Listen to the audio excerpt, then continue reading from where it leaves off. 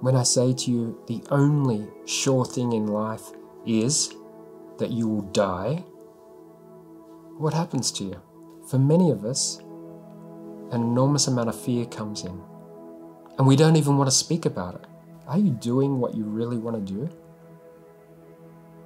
If you were to die in a couple of days, are you comfortable where you're at?